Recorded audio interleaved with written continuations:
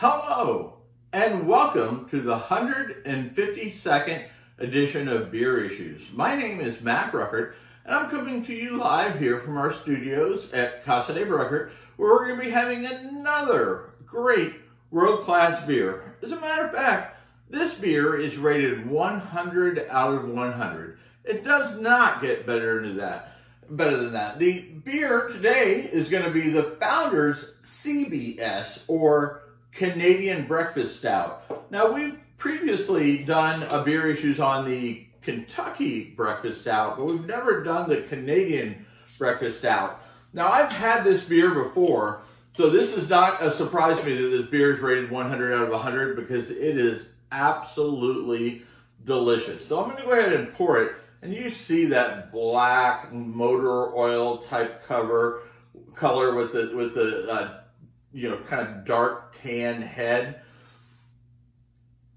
That beer is beautiful. You see how you get a nice frothy head, the dark tan color, which is perfect for a good stout, black motor oil almost type color. Now, this beer is nothing to mess around with. It clocks in at 11.3% alcohol by volume. So again, not a beer you're going to be sitting at the pool and pounding all day long. But for a nice treat, this is a phenomenal beer. So I'm going to go ahead and smell this as we talk about it, okay? So I already said that it's rated 100 out of 100 according to Beer Spectator, which I'm going to have to agree with them. I agree it's 100 out of 100 because it's delicious beer. But it's also the number 13 ranked beer in the world. So when you think of the thousands and thousands of different beers there are, this is ranked number 13. So this is a treat to be having. Not my first time having it, but I'm sure it will not be my last. As a matter of fact, I bought several of them, and I'm going to age some of them to see how they go. Although, with Founders, the question was, should you age this beer? And Founders' response to that is, if the beer should have been aged longer, we would have. This is meant to be drank right away. So I probably won't age it too long based on their guidance. But, sometimes stouts you can hold on to for a little bit longer, not too long. It's not like a Belgian strong ale or something, or a barley wine that you can age for 10, 15, 20. Some of them you can age, 50 years. It's not like that. So they're saying they recommend to drink it while it's fresh. Well, this just came out. I grabbed it, I think, the day it came out. So this is going to be fresh. So I'm very, very excited about it. Now, it listed as a 2019, and I think they've actually quit making the CBS. They came out with all these new flavors of the KBS. So they do the KBS, and they have the Mackinac fudge and the espresso and all this other stuff. I'm a purist when it comes to imperial stouts. So the CBS and the KBS will probably always be my favorites.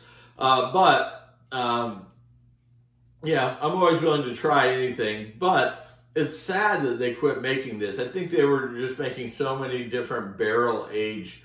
And this all started off when they barrel aged the beer in maple barrels. So that's the name the breakfast stout came from.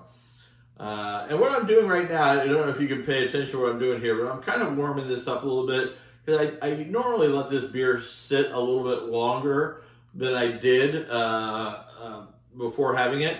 So I'm just trying to warm it up a little bit. I did let it sit a bit, but it should have probably sat a little bit longer. And all that does is, when you got a quality beer, is bring out more of the flavor. When it's too cold, you don't get all the flavors.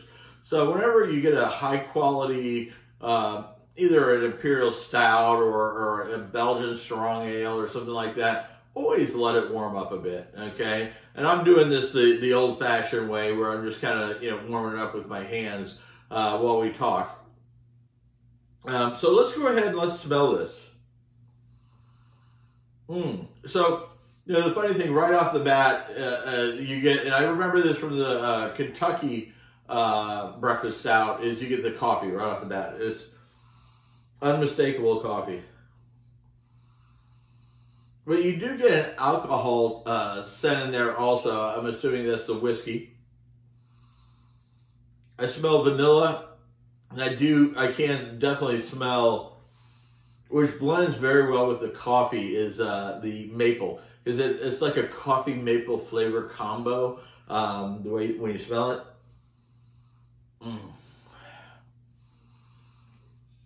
Oh, you could just sit here and smell this coffee for a long time. You wouldn't have to drink, smell this beer for a while. You wouldn't have to drink it, although the drinking part is the most enjoyable. But it smells so delicious and so wonderful. Oh, yeah. All right. So this is it, the CBS. So we're going to go ahead and check it out here, okay? This is part of their barrel age series.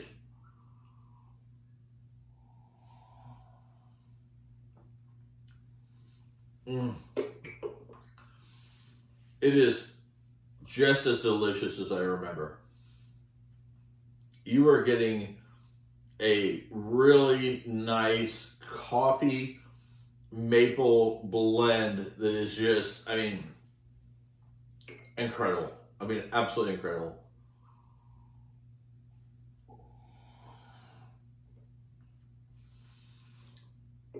I don't get a lot of the alcohol presence, but I get a really nice maple coffee flavor, and I can get the vanilla, definitely the vanilla in there. It is definitely just phenomenal.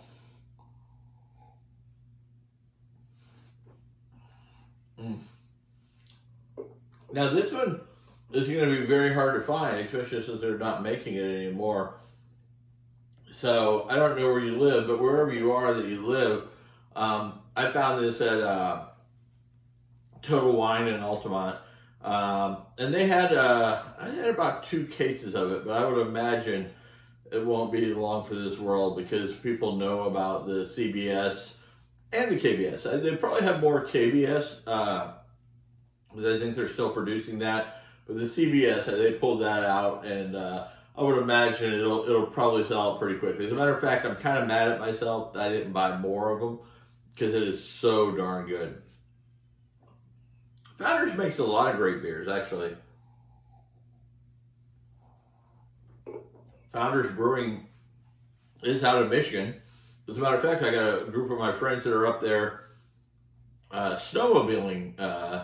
So right now, they're up there in Michigan snowmobiling all over the place. And they love to do that. And I bet you when they stop, they'll probably have some of this good quality beer. Because nothing would warm me up like this beautiful beer.